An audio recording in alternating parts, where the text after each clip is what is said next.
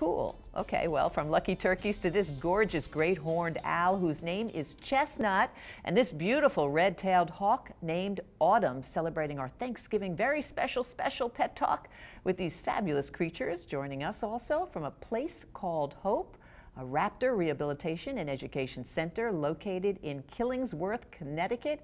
Here are their humans, Christine Cummings and Todd Secchi. So we welcome you both back to the show. And Thank wow, you very much. Are these guys absolutely gorgeous. Oh, I'm going to start with you, Christine. Okay, it's wonderful to be back. Well, we're so Thanks for happy to having have us. you. We had great response when you were here last, which was quite a couple of months ago, but we welcome you back. Good. And I want to refresh everybody's memory about a place called Hope. A place called Hope is a raptor rehabilitation and education center. We're located in Killingworth, Connecticut, which is about an hour from here, but we specialize in rescuing sick, orphaned, or injured birds of prey.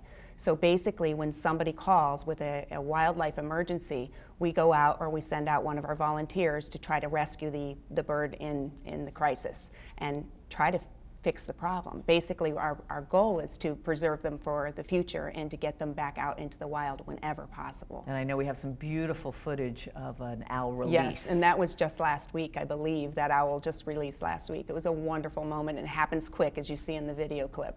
And so really your wish is that you can rehabilitate them and set them free, but we'd love to put that them doesn't all back always where they happen. belong. Exactly. So the ones that can't make it home to freedom, those are the ones that there are a few that we choose that will work well with us. We've determined that based on their temperament, because not all the birds want to be this close to a human being. This is a lot to expect and a lot to ask of each wild animal in this position, to be this close and to be in such an unnatural environment for themselves. I mean, we forget, because when I sit here, I just want to reach out and pet them, but then I realize, no, these are not pets. It's very hard not to pet absolutely them. not. These are, you know, wild animals.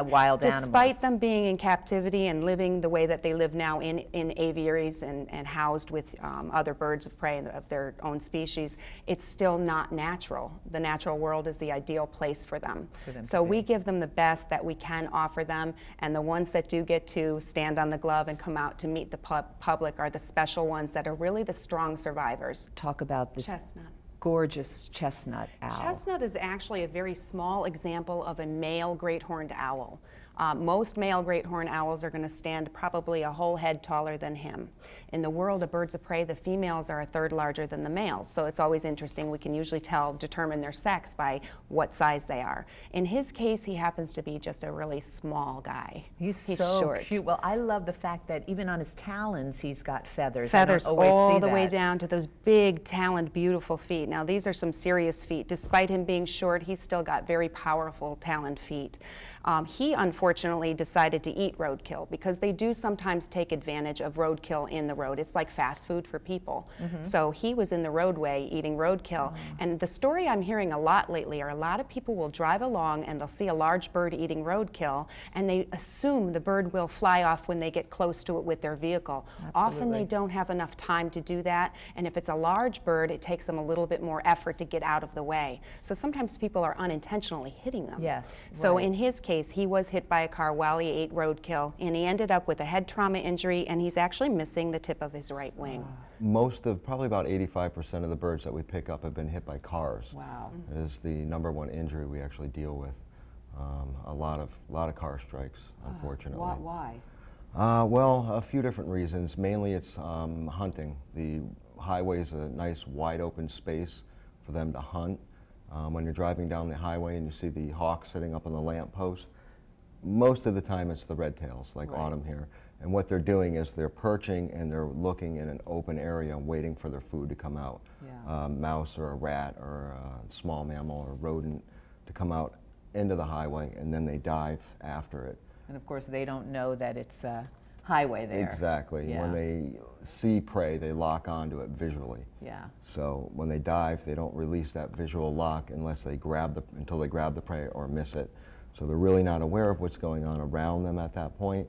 And in a dive, a lot of these birds can reach speeds of well over 100 miles an hour. It's amazing, absolutely very amazing. fast, Oh, they're so unfortunately. beautiful. Now, I don't know, it's a little hard to see, but she has just one eye. Yes. So that's her injury, I assume. What happened? Yes, she was hit by a car. hit by a car. Yeah.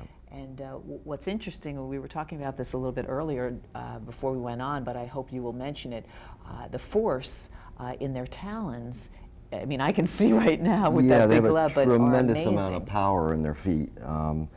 Red-tailed hawk, they say, has about 300 pounds per square inch of crushing power. Wow. In 1 foot. And they say the average human male can exert about 70 or 80 pounds. Unbelievable. So we usually don't recommend trying to pick them up if you see an injured one, because that's what they use for defense. It's the talons and the feet that they actually go after you with, rather than the beak. Well, wow, so beautiful. Now, I know that you guys do a lot of educational programs, which is so important, and while you are here as well. And I know that you're also trying to expand your facility, so let's talk a little bit about that. We are actually in the process of expanding.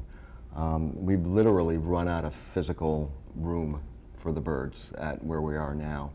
We have a 2-acre parcel, and we're expanding quite a bit every year, and just ran out of room. So we ended up purchasing a 9.5-acre lot and rebuilding and relocating the entire facility. Wow. Which is a huge project that's over 6,000 square feet of aviary space for the birds. Which will be something to go see, but I know it's expensive, so you're having a fundraiser coming up, Christine? We are. On December 8th, it's a Saturday evening from 6 to 9 at the Chester Meeting House, and that's 4 Liberty Street in Chester. Okay. It is a wonderful place for any kind of fundraising event, and we'll have live birds of prey with us. Fantastic. We'll have a Santa owl. Oh! Because it's going to be close to the holidays. Great. We'll have a silent auction, light refreshments, musical guests. It's going to be open to the public. It's all ages. It's free. So we want people to come and enjoy our birds and get to know us and what we're doing and the scope of our mission. And any donations are greatly accepted. And of course, it all goes back to help you guys out in your quest. A place called Hope. And how can folks follow you? I know you're on Facebook. We are on Facebook now. We're finding that it's much easier to keep up with the Facebook page than the website. Of course, we also have a website. It's www.aplacecalledhoperaptors.com. Great. So another way to reach us. Terrific. So I hope everybody will reach out, and you will do educational programs and come to schools and events. Absolutely. And you'll love to see these birds in person. They're just terrific. Thank you so much for being here. Thank you so much Thank for you. having us. Happy Thanksgiving. Yeah, happy Thanksgiving. And we also want to tell everybody on Saturday, December 1st,